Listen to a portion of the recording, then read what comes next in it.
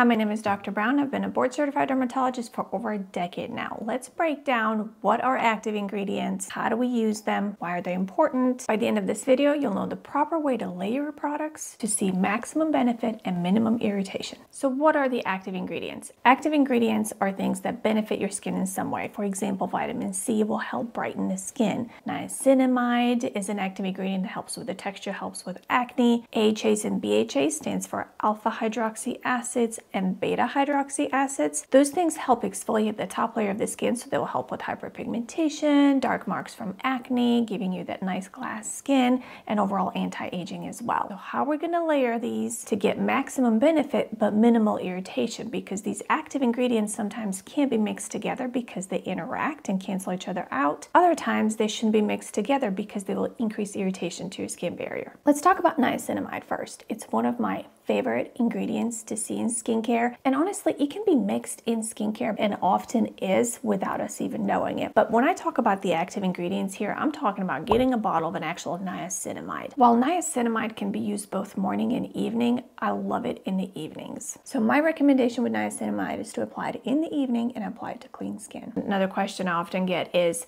how long do you need to wait for one product to dry before you apply another? As long as one is dry, you can apply another one. Now, while we're talking about evening skincare, let's talk about another really important active ingredient, and that's a retinol. Whether using retinol, retinol, or tretinoin, which is a retinoic acid, they're all the same thing. Adapalene is another one that's in this category. Examples of adapalene that you might be familiar with are Differin gel. All of these ingredients are in retinol category because they all work very, very similarly to help exfoliate that top layer of the skin. And then after consistent continued use of at least 8 weeks, they'll help stimulate collagen production in that second layer of the skin, and that's when you really see decreased wrinkling and increased glowing in the skin. Retinols, with the exception of adapalene, should be applied in the evening. This is extremely important. If you take your over-the-counter retinol and you apply that in the morning, it is deactivated by the sunlight, so it's just not working. Now, we've already applied our niacinamide. Retinol can be applied on either clean, dry skin, not damp, or on top of your niacinamide, or on top of a plain moisturizer. If you're somebody who is new to retinols, I always recommend applying moisturizer first, then your retinol, then you can moisturize again. This is called a retinol sandwich. For more information on this, check out my video on retinol irritation, where I go into detail on how much to use, how to apply it, and how often to use it. If you're somebody who uses niacinamide already and you're introducing retinol into your skincare line, I recommend applying niacinamide to dry, clean skin in the evening, allowing it to completely dry, then applying your retinol on top of that. How much retinol do you apply? We always say pea-size amounts. Some of the retinols already come in the pumps. One pump is plenty. I would not recommend doing 2 or 3 pumps unless you're using it on your neck and chest. If your skin is on more dry or sensitive side, I would always recommend moisturizing on top of retinol. It will not cancel it out. Before we continue with the other actives I have planned, let me know below if you have had any issues with managing your actives, how are you introducing them. If you've had problems with irritation, comment below, let me know what happened, and we'll try and sort through it. Another active that most of you are already probably using, and if you're not, you need to be starting it, is vitamin C. Vitamin C helps decrease the signs of aging and helps brighten the dark spots. It increases potency of your sunscreen by up to 8 times, and it does this by preventing the free radical formation that we get from the UV light, therefore helping the sunscreen work better. So not only are you going to slow down the aging process of fine lines and wrinkles, you're also going to brighten your brown spots by using vitamin C underneath your sunscreen in the mornings. Vitamin C is extremely important in my opinion to be used, and while you can use it twice a day, in the morning is a must. Using your vitamin C in the evening is totally fine. You can apply your niacinamide or your retinol on top of it if you want to,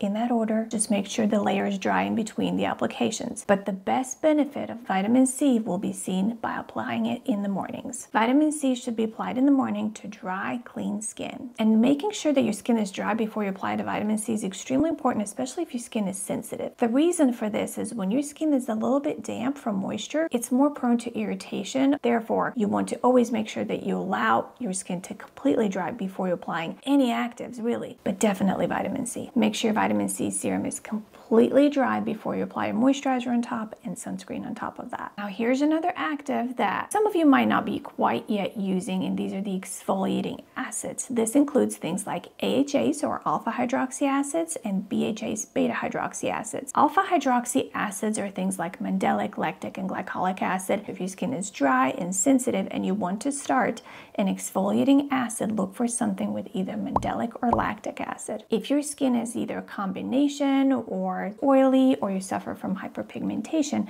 glycolic acid is going to be your jam. And salicylic acid, if you have oily skin and acne prone skin. Using salicylic acid will help decrease the oiliness and help minimize the appearance of the size of the pores. Exfoliating acids, in my opinion, are best used at bedtime because your exfoliating acid is going to take off that top layer of the skin. Same thing for retinols. The new layer of skin that's underneath is very prone to sunburn and sensitivity, so making sure that it's properly protected, especially with your sunscreen in the morning, is going to be extremely important. Now, a question I get often is, can you layer your exfoliating acid with a retinol? And the answer is probably yes. And this is how you're going to determine that. If your skin is in a dry, sensitive camp, can't tolerate a lot of things, start either with a retinol or lactic or mandelic acid.